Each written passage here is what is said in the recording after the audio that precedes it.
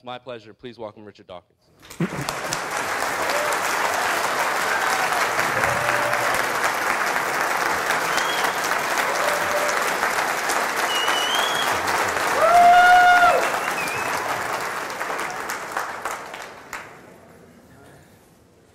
I bring greetings from that little-known region, the rest of the world, in congratulating America on getting rid of the worst president in living memory.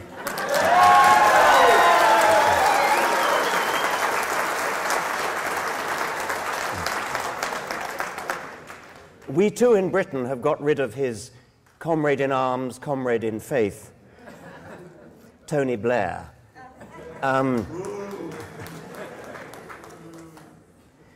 You might wonder what's happened to Tony Blair since he disappeared. Well, he has founded the Tony Blair Faith Foundation.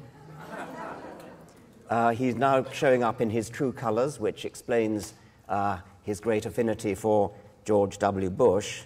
They share a Christian faith, and he now, Tony Blair, now thinks that faith is the key to the future of the world, civilization, and world peace. A document has fallen into my hands, which is a letter from the chief fundraiser of Tony Blair's new foundation. And I thought I would begin by, this is going to be a kind of four-part talk. Okay. This is the letter from the chief fundraiser of Tony Blair's foundation, which has unexpectedly fallen into my hands.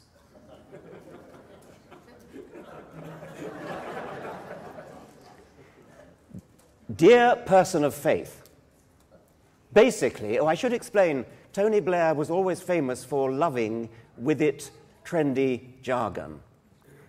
He loves using words like cool and office speak like thinking out of the box and phrases, you know the kind of thing.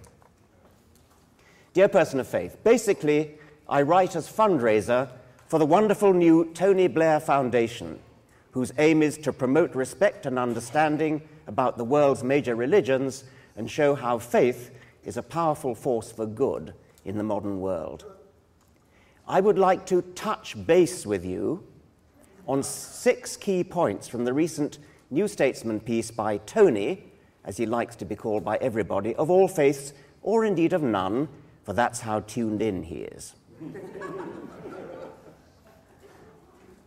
My faith has always been an important part of my politics. Yes, indeed, although Tony modestly kept stum about it when he was Prime Minister. As he said, to shout his faith from the rooftops might have been interpreted as claiming moral superiority over those with no faith, and therefore no morals, of course. Also, some might have objected to their leader taking advice from voices only he could hear. But hey, reality is so last year compared with private revelation, isn't it? What else, other than shared faith, could have brought Tony together with his friend and comrade in arms, George, mission accomplished, Bush,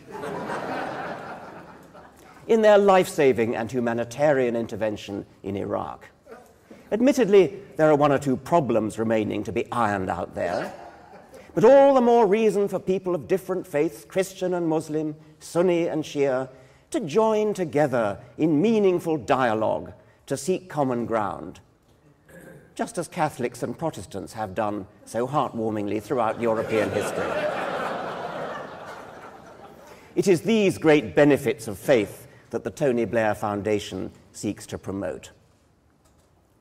We are focusing on 5 main projects initially, working with 6 partners in the 6 main faiths. Yes, I know, it's a pity we had to limit ourselves to 6, but we do have boundless respect for other faiths, all of which in their colourful variety enrich human lives. In a very real sense, we have much to learn from Zoroastrianism and Jainism, and from Mormonism, though Cherie says we need to go easy on the polygamy and the sacred underpants. Then again, we mustn't forget the ancient and rich Olympian and Norse traditions. although our modern blue skies thinking out of the box has pushed the envelope on shock and awe tactics and put Zeus's thunderbolts and Thor's hammer in the shade. We hope in phase 2 of our 5-year plan to embrace Scientology and Druidic mistletoe worship, which, in a very real sense, have something to teach us all. In phase 3, our firm commitment to diversity will lead us to source new networking partnership opportunities with the many hundreds of African tribal religions. Sacrificing goats may present problems with the Society for the Prevention of Cruelty to Animals, but we hope to persuade them to adjust their priorities to take proper account of religious sensibilities. We are working across religious divides towards a common goal, ending the scandal of deaths from malaria. Plus, of course, we mustn't forget the countless deaths from AIDS. This is where we can learn from the Pope's inspiring vision, expounded recently on his visit to Africa. Drawing on his reserves of scientific and medical knowledge, informed and deepened by the values that only faith can bring, His Holiness explained that the scourge of AIDS is made worse, not better, by condoms. His advocacy of abstinence may have dismayed some medical experts, and the same goes for his deeply and sincerely held opposition to stem cell research. But surely to goodness we must find room for a diverse range of opinions.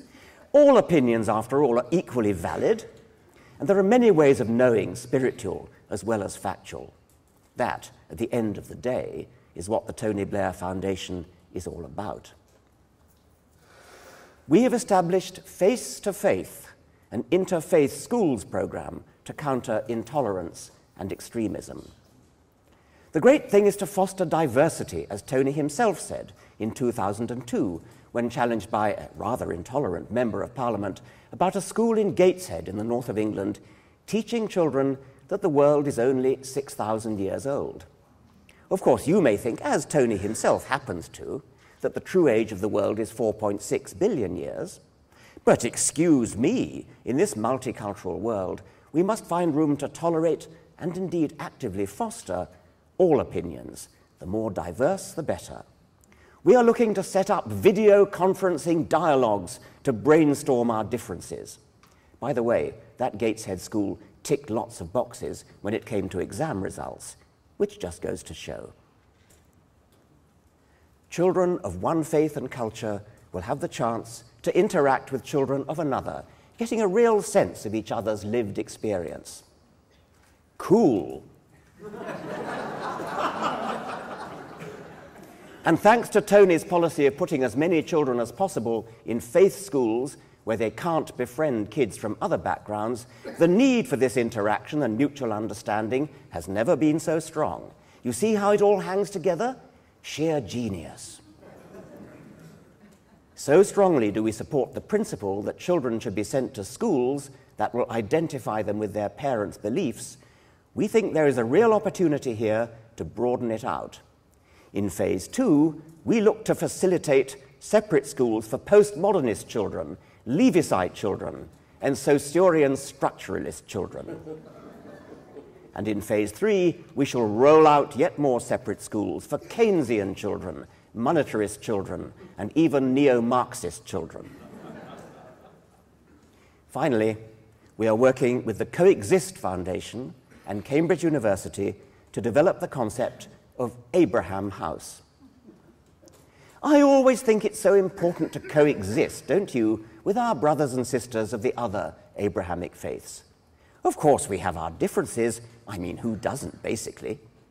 But we must all learn mutual respect. For example, we need to understand and sympathize with the deep hurt and offense that a man can feel if we insult his traditional beliefs by trying to stop him beating his wife, or setting fire to his daughter, or cutting off her clitoris. And please don't let's hear any racist or Islamophobic objections to these important expressions of faith. We shall support the introduction of Sharia courts, but on a strictly voluntary basis, only for those whose husbands and fathers freely choose it. the Tony Blair Foundation will work to leverage mutual respect and understanding between seemingly incompatible faith traditions. After all, despite our differences, we do have one important thing in common. All of us in the faith communities hold firm beliefs in the total absence of evidence, which leaves us free to believe anything we like. So at the very least, we can be united in claiming a privileged role for all these private beliefs in the formulation of public policy. I hope this letter will have shown you some of the reasons why you might consider supporting Tony's foundation. Because, hey, let's face it, a world without religion doesn't have a prayer. With so many of the world's problems caused by religion, what better solution could there possibly be than to promote yet more of it? Yours, in a very real sense, sincerely. Well, that's the end of the document that...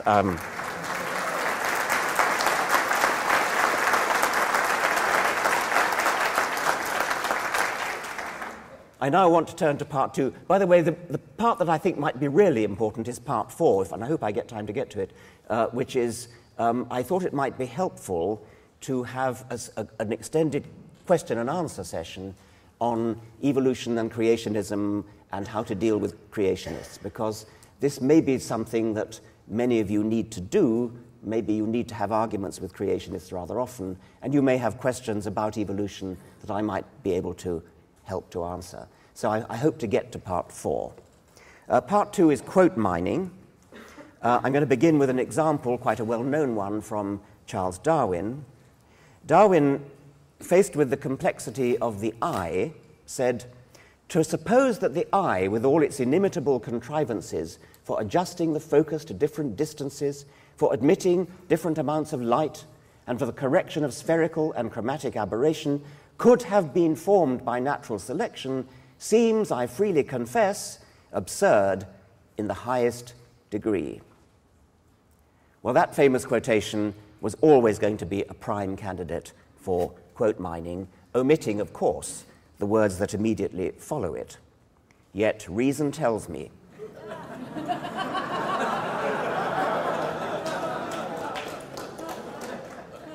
I think you know it. And you can read it anyway. Using Yahoo's search engine, I have just searched the World Wide Web for "I freely confess absurd in the highest degree" and obtained 2,890 hits. For comparison, I then searched for "if numerous gradations from a perfect and complex eye," which is from the following passage, and obtained only 1,550 hits. The former phrase has been quoted nearly twice as often as the latter. Let's call this a mining index of 2. It's actually quite a modest mining index. The Cambrian explosion, as you probably know, is an event in the history of life, in the fossil history, in which it appears that about 500 million years ago, a little bit more, most of the great animal phyla rather suddenly appear in the fossil record. Needless to say, creationists love it because it looks to them as though there was nothing before that. These phyla just suddenly sprang into existence. In The Blind Watchmaker, I was young and foolish in those days and not aware of the potential for quote mining. I wrote that the majority of animal phyla, we find them, quote, already in an advanced state of evolution the very first time they appear. It is as though they were just planted there without any evolutionary history. I went on to say, needless to say, this appearance of sudden planting has delighted creationists. Well, I was savvy enough, evidently, to realize that creationists would love it, but not, in 1986, savvy enough to know that they would gleefully quote my lines back at me in their own favor, carefully admitting what followed, which was a rather lengthy explanation of the Cambrian explosion and about how, in fact, it must have been preceded by a very long period of evolutionary history. I went on to say Evolutionists of all stripes believe, however, that this really does represent a very large gap in the fossil record. Well, I did my quote mining index calculation on this as well. I took the phrase, "It is as though they were just planted there without any evolutionary history." I subjected that phrase to Yahoo's search engine and got 1,250 hits. I then looked at the next bit. Evolutionists of all stripes believe, however, that this really does represent a very large gap in the fossil record, and got 63 hits. This gives a mining index, 1250 divided by 63, of nearly 20, 19.8. I want now to introduce a special kind of quote mining, which I think you'll recognize when you see it. I call it mining the Eddington concession. Sir Arthur Eddington was a famous British astronomer and also popularizer of science. I've used this quotation often for other purposes. I'm going to read it one more time. Eddington was trying to emphasize the unique, almost, importance of the second law of thermodynamics, and he chose to do it in this way. If someone points out to you that your pet theory of the universe is in disagreement with Maxwell's equations, then so much the worse for Maxwell's equations. If it is found to be contradicted by observation, well, these experimentalists do bungle things sometimes. But if your theory is found to be against the second law of thermodynamics, I can offer you no hope. There is nothing for it but to collapse in deepest humiliation. Notice the rhetorical device that Eddington is using here. Clearly, he wasn't seriously intending to cast doubts on Maxwell's equations, nor on the competence of experimental physicists. Precisely the opposite. Eddington's manifest respect for Maxwell's theorizing and for experimental physicists was designed to highlight his final extolling of the unbudgeable veracity of the second law of thermodynamics. That rhetorical device is what I am naming the Eddington concession. If a journalist, say, reading the Eddington quotation, announced to the world that Sir Arthur Eddington is skeptical of Maxwell's equations, or Sir Arthur Eddington thinks experimental physicists are all bunglers, that would be mining the Eddington concession. Under the auspices of an American religious foundation, in October 2008, I had a public debate in Oxford with a Christian apologist, an Irish mathematician called John Lennox. A couple of days later, the same John Lennox went up to Scotland, to Inverness, where he spoke to a large audience, and he quoted the recent Oxford debate with me. But finally, and this is the grand irony, I was stunned last Tuesday night, completely stunned by this. Richard Dawkins started off by saying that he'd no difficulty with the concept of Einstein's God. Now, he says this in his book. Einstein's God, that is, in some sense, the laws of nature or something like this, which is interesting because it shows that he senses there's a need for an explanation of the beginnings of things. We asked him directly, how did it all begin? He doesn't know. So it's a matter of faith, whether it's blind or not, you must judge, for him, that there's a purely naturalistic explanation of it. But the very fact that he would talk about Einstein's God, even in his book, fascinated me. But now came the stunning revelation. And I missed it in one sense, and when the lecture was over, I realized what he'd said. He said a good case could be made for the deistic God. Well, that's staggering. Because that's exactly what happened to Antony Flew not long ago. Antony Flew is a philosopher who used to have Dawkins' place in the world as the world's most famous atheist, a world expert on the philosophy of David Hume, who comes from Scotland, as all of you know.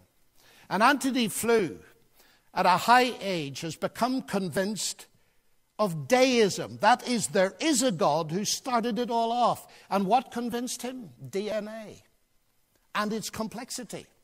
The nature of its complexity. Not just that it's complex. This glass of water is complex, ladies and gentlemen. It's the semiotic nature of the complexity. And yet here is Richard Dawkins last Tuesday saying a good case can be made for a deistic God. But look what that does with his argument. From simple to complex. Deism says there must have been a God in the beginning to start it off because it's too complex. I don't know where the argument is going to go next, but I was utterly fascinated at this apparently new concession. Anthony Flew has moved a very long way. If Dawkins now believes that a good case can be made for deism, then it seems to me that knocks the heart out of his argument about complexity here. But we're not finished yet. Now, let's go back to the Oxford debate of a few days earlier, and I hope once again you'll forgive me for playing an actual recording of a minute or so of what I said there, so that you can see what John Lennox was doing, mining the Eddington concession. The question for debate in Oxford was, has science buried God? And the chairman began by putting it to me point blank. As we begin, is, has science buried God? Well, which God? I mean, we could take Einstein's God, which is not really a personal God at all, but which is a sort of poetic metaphor for the mystery, that which we don't understand about the universe. We could take a deist God, a sort of God of the physicists, a God of somebody like Paul Davies, who devised the laws of physics, God the mathematician, God who put together the cosmos in the first place and then sat back and watched everything happen. And that would be, the deist God would be one that I think it would be, one could make a reasonably respectable case for that, not a case that I would accept, but I think it is a serious discussion that we could have.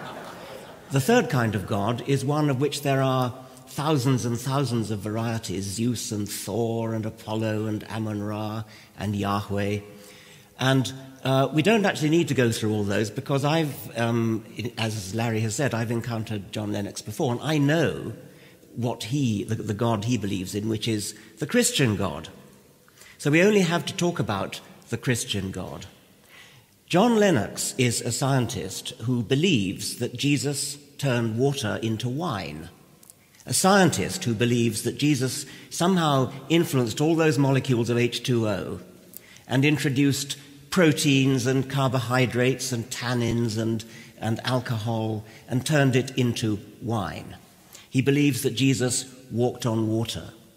I had been accustomed to debating with sophisticated theologians, and I come across John Lennox, who is a scientist who believes in all those things. In particular, he believes that the creator of the universe, the God who devised the laws of physics, the laws of mathematics, the physical constants, who devised the parsecs of space, billions of light years of space, billions of years of time, that this paragon of physical science, this genius of mathematics, couldn't think of a better way to rid the world of sin than to come to this little speck of cosmic dust and have himself tortured and executed so that he could forgive himself.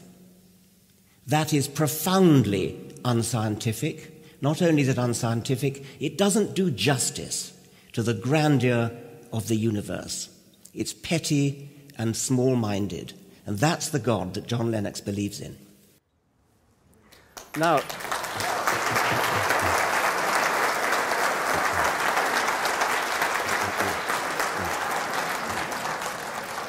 I think you get the point. I was precisely doing an Eddington concession.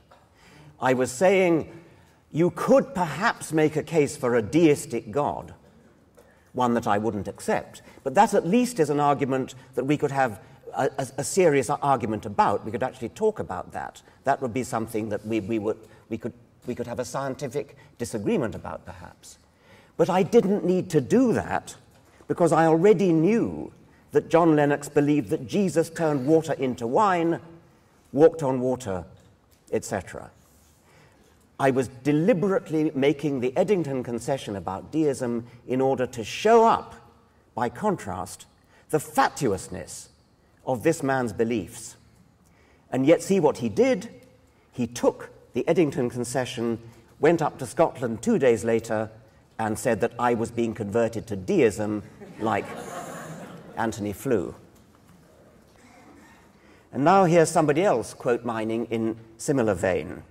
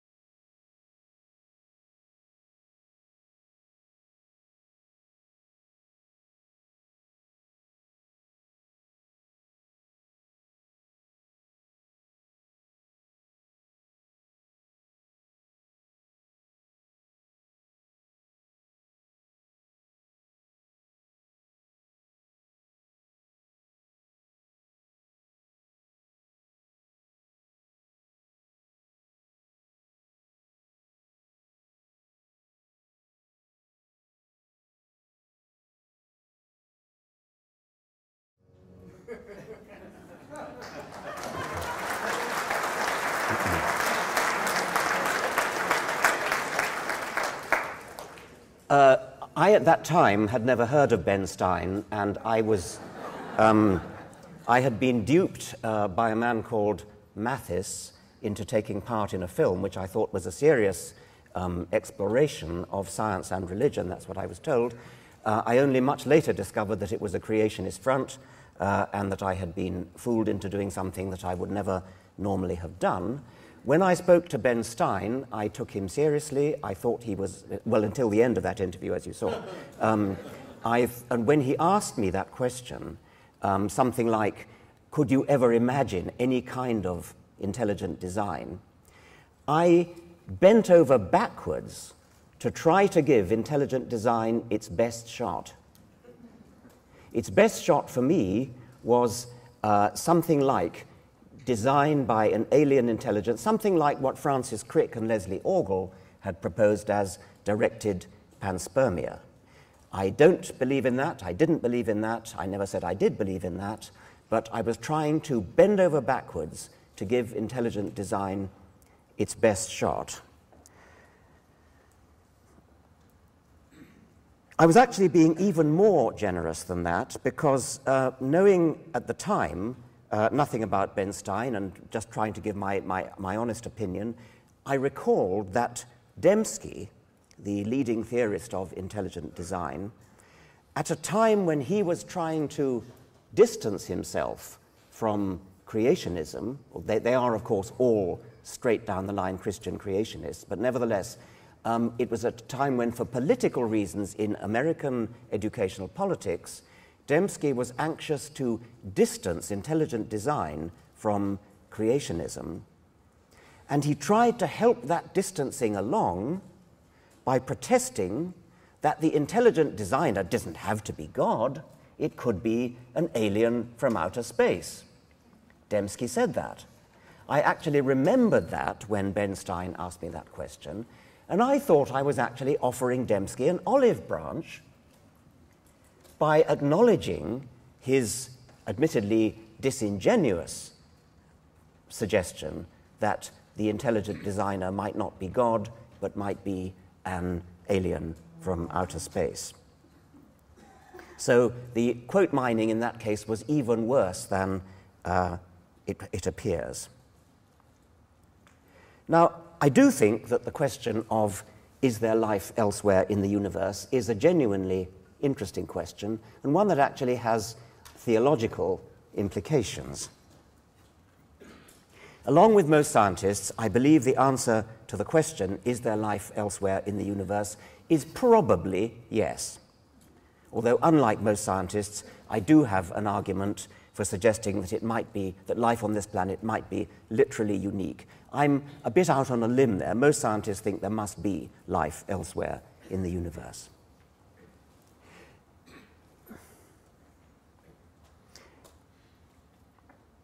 How rare actually is life in the universe? What if it is so staggeringly rare that we literally are the only life form in the entire universe? As I said, I don't think that's likely, but we can't rule it out. We have absolutely not got the knowledge, not got the information to rule out the possibility that life on this planet is literally unique. There is no life elsewhere in the universe. It does have an interesting implication. Since the number of available planets is up in the billions of billions, it would follow that if life has arisen only once, the likelihood of arising on any planet is staggeringly low, and therefore, when we on this planet speculate as chemists, more or less has to be chemists, speculate as chemists on how life on this planet might have started, we would have to be looking for a theory of the origin of life so vanishingly improbable as to qualify by the ordinary standards of human judgment as impossible. It obviously wasn't totally impossible, because here we are. We do, as a matter of fact, exist. But if this planet is the only planet that has life, then we are totally wasting our time looking for a good theory, a plausible theory, a likely theory for the origin of life, because the theory of the origin of life that we would have to be looking for would need to be the kind of theory that we would ordinarily rule out as ludicrous, ridiculous, impossible.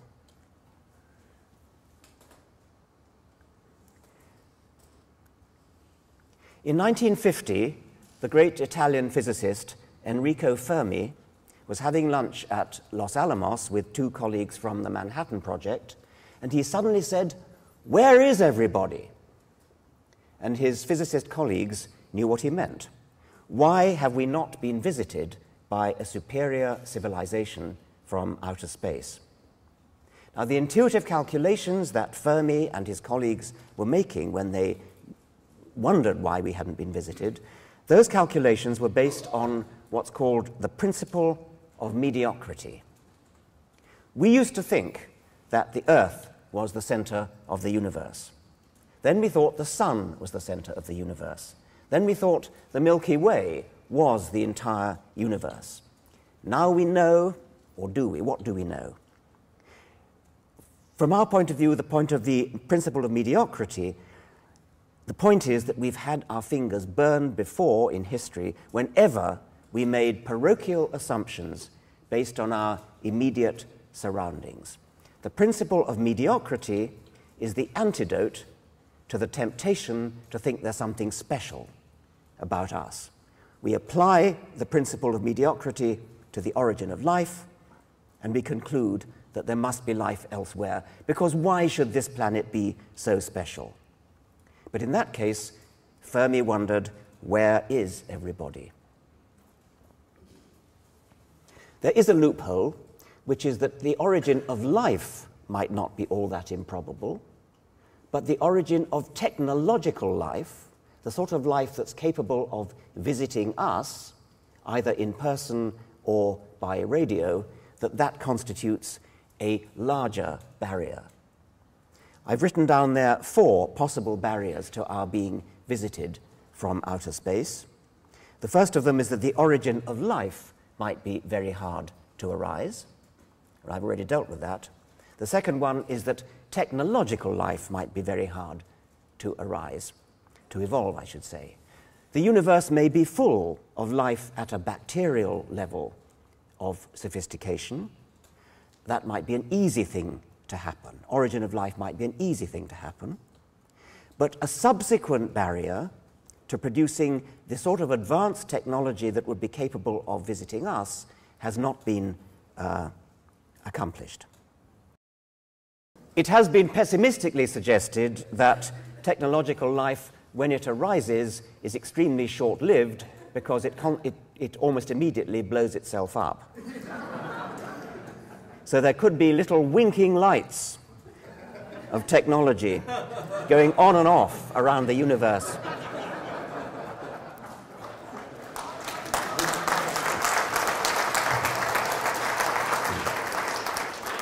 And going off before they have time to start exploring space.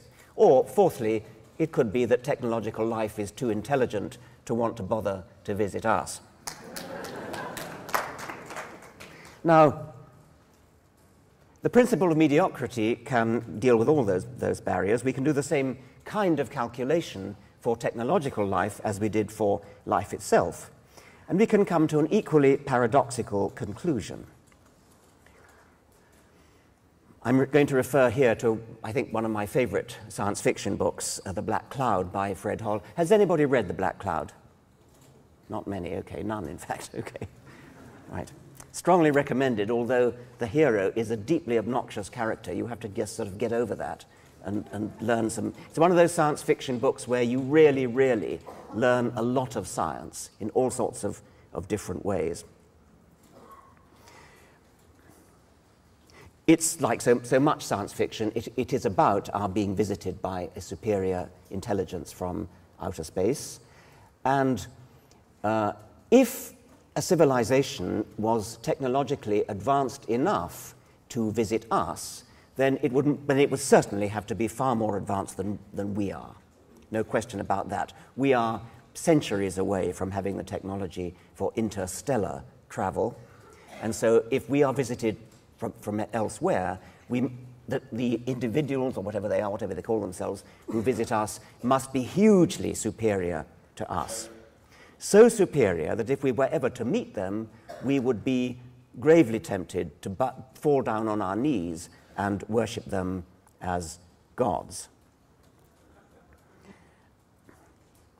But they would, of course, not be gods, and this is the important point that I want to leave you with.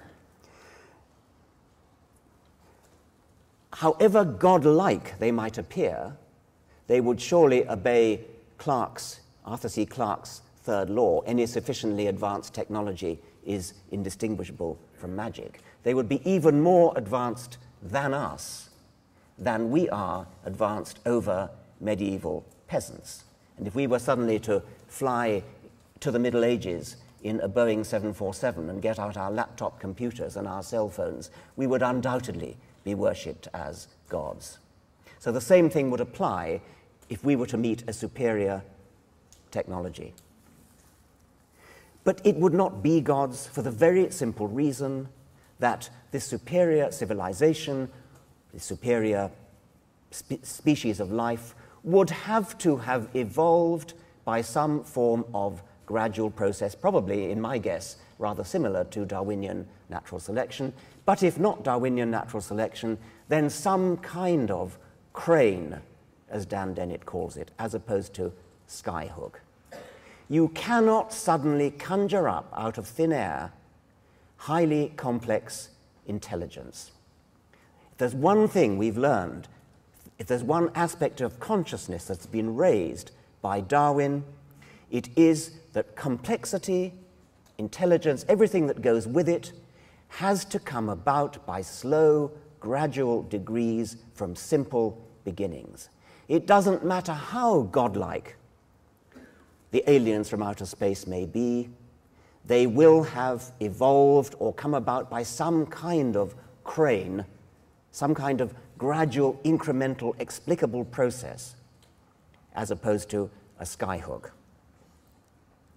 And that is what I actually said to Ben Stein. They actually didn't even cut that bit. They apparently didn't even realize that that was the bit to cut. I made that point. Once again, I was bending over backwards, and once again, it was a case of quote mining. The important point is that anything that could have the attributes of an intelligence, including God's, could not just happen. They would have to have come about by a gradual, incremental process.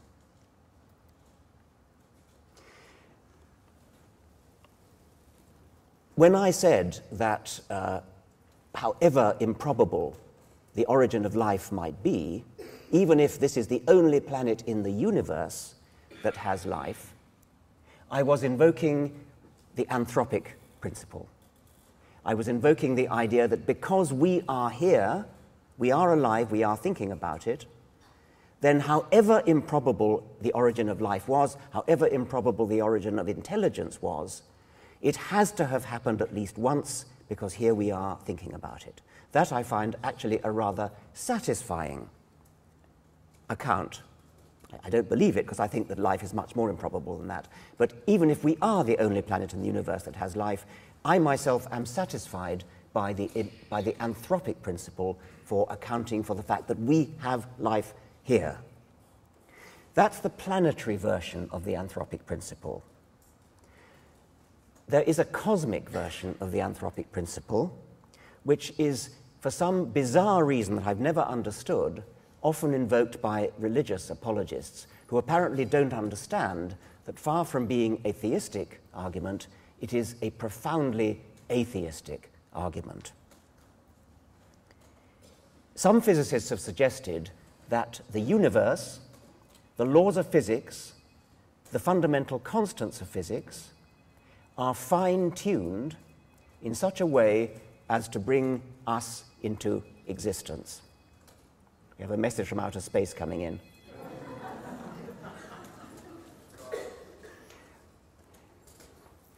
There are physicists who will tell you that if you take about half a dozen physical constants, these are constants that physicists have no explanation for, they just accept that these numbers have the values that they do, and they then do theoretical calculations using their models to say if any one of these half dozen constants was ever so slightly varied, then the universe as we know it would not be possible. For example, if the gravitational constant was a little bit different, there would be no stars, there would be no galaxies, the entire universe would just be a uniform splurge of hydrogen, for example. You wouldn't have stars, you wouldn't have chemistry, you wouldn't have the formation of the heavier elements, you couldn't have life. And they do the same trick for half a dozen other physical constants. A good example is Martin Rees, the present Astronomer Royal, in his book, Just Six Numbers.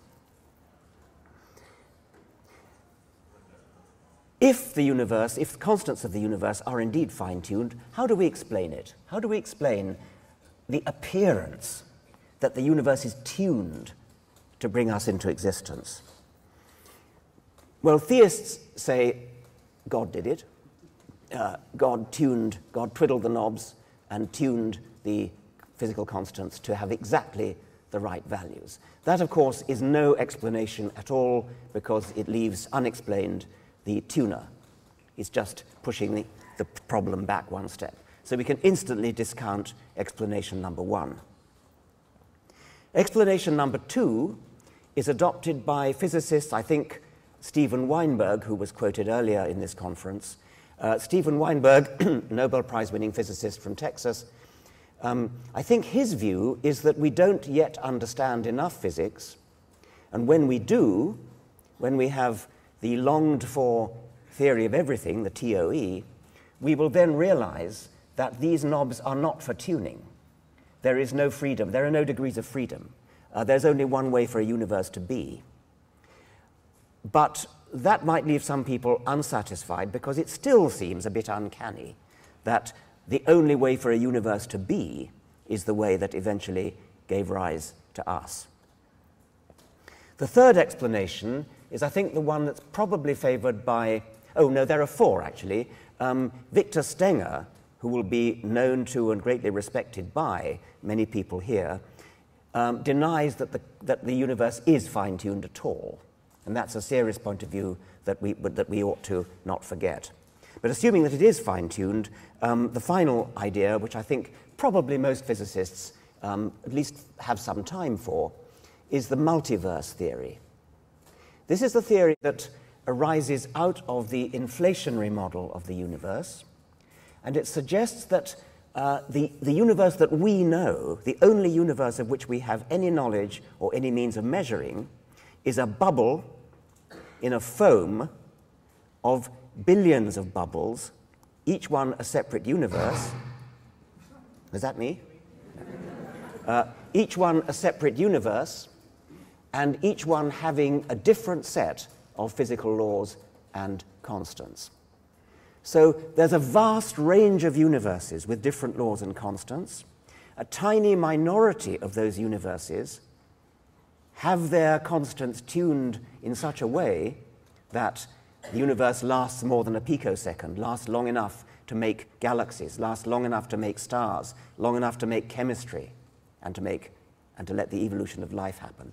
A tiny minority of universes in this bubbling foam have what it takes, and then the anthropic principle kicks in. Of that foaming bubble of all those bubbles in the foam of the multiverse, we have to be living in one of the minority of universes that has what it takes to give rise to us, because we are here. Once again, physicists find that a bit of a stretch. They find it not exactly implausible, but they think of it as a bit of a cop-out. I actually think it's rather an elegant explanation, and I think it's probably true, but I don't know enough physics to know. Yeah, I think I'll just go on to the final science fiction speculation that it's kind of rounding off this theme of the theological implications of science fiction. Another science fiction theme explored by Daniel Galloy, who is another of my favorite science fiction authors, in his third book. I can't remember the title, sorry. His idea, and it's been used by others as well, is that our world may be a gigantic computer simulation in a computer elsewhere in the universe. We are virtual creatures. We're living in a virtual world. As kind of second life, but a much bigger and better, grander second life. I don't know whether you can rule that out. It may be philosophically absurd, but even if it were true, once again we would have the regress. You cannot have complexity. You cannot have the sort of complexity to build a computer, to build a second life software to run us, unless the creatures that built that computer evolved. Maybe they're also somebody else's second life, but sooner or later, regressors of that kind have to be terminated. You cannot suddenly invent complexity and intelligence. The only way to do it is to start from primeval simplicity and work up gradually. Darwin discovered one way in which you can go from primeval simplicity to prodigies of complexity, and who knows where that might end. There may be other ways. Obviously, I can't imagine what they would be, or I would have won the Nobel Prize for suggesting them. But whatever they are going to be like Darwinism, in that they are going to build progressively on primeval simplicity and work up gradually to the sort of complexity that's capable of living, that's capable of thinking, that's capable of building rockets that can go to other star systems, or that's capable of building a computer to simulate life. I'm going to stop there and pass on to part 4, which is... No, I haven't really got time, have I? 5 minutes. If anybody has questions, not necessarily about what I've said, but my part 4 theme was to have been, if I'd had time for it, was to have been how to deal with creationists. Anybody got any questions they want to answer? There's a word that keeps cropping up in some of your writings and even in Dr. Thompson, altruism.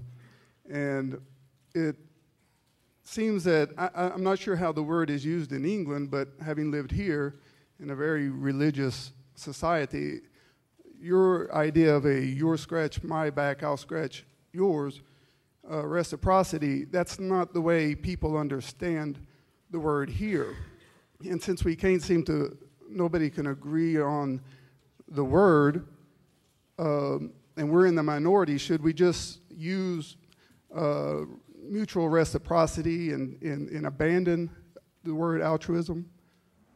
No, I don't see why we should do that. I think that altruism is a word in the English language that people understand. Mutual reciprocity is an explanation for altruism. It's not the only one necessarily. I think we need to keep separate the phenomenon itself from the explanation. Thank you. The question I need to present to you is, I come from a small town. The vast majority of people in this town are Christians, many of them fundamentalist Christians. I run a karate and yoga school there, in which the vast majority of them are these Christians, and I spend no small amount of time explaining that bowing and yoga postures have no ecclesiastical significance whatsoever.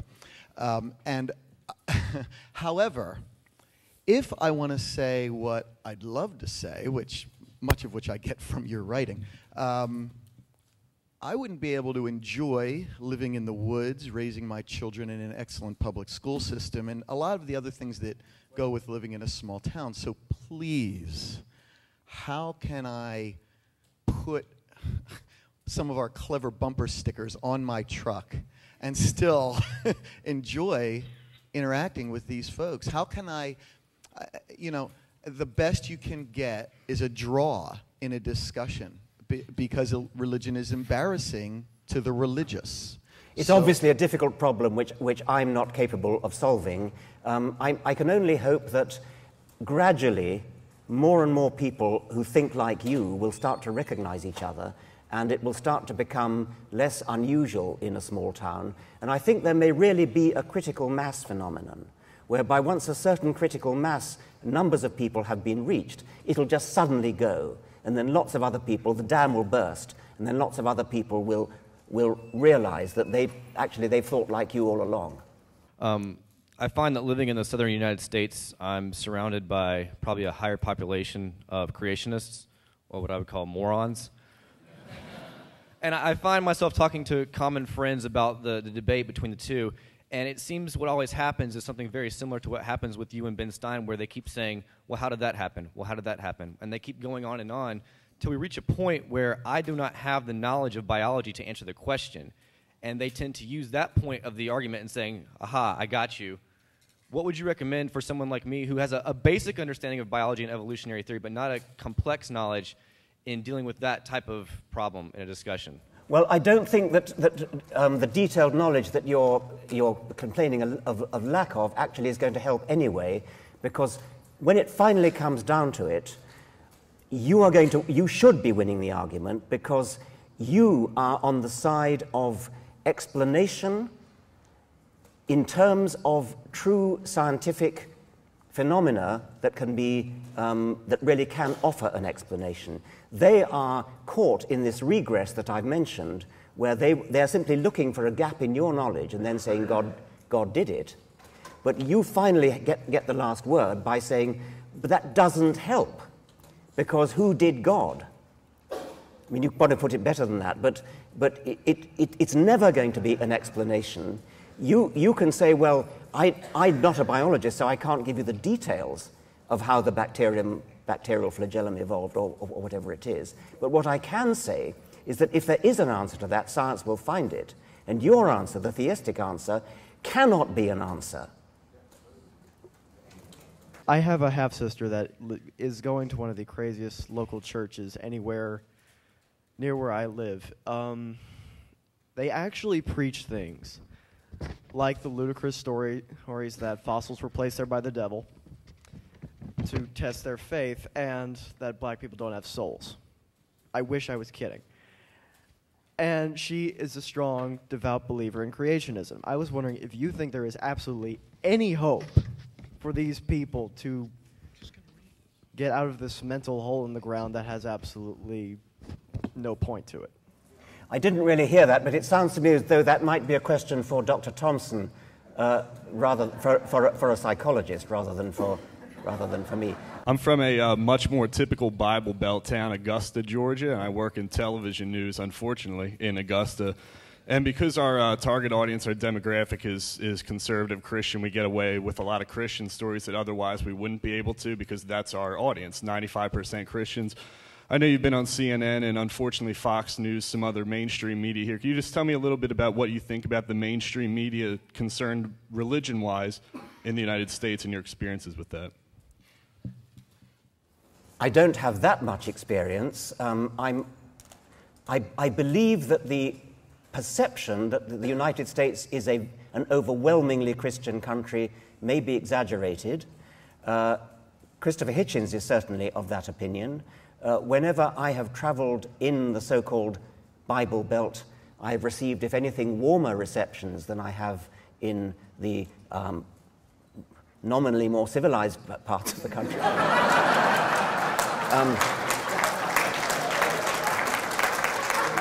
And maybe I'm putting too positive a spin on it, but my interpretation of that is that there may be a lot more hostility to religion, even in the Bible Belt, than many people realize. And once again, I come back to the critical mass phenomenon.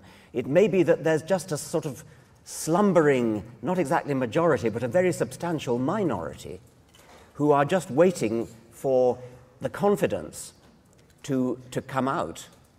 And the broadcasting media will surely reflect that when it happens. But as somebody who's in the broadcasting media, I would encourage you to be courageous and to do something unpopular, and actually don't just pander, don't just cater to the majority taste of your audience, but go out there and tell them what's what. Working on. I'm only 24. I'm getting it.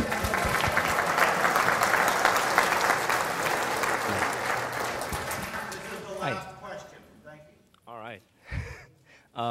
You've done debates all around the world. Have you ever had a clever or interesting argument from the other side? No.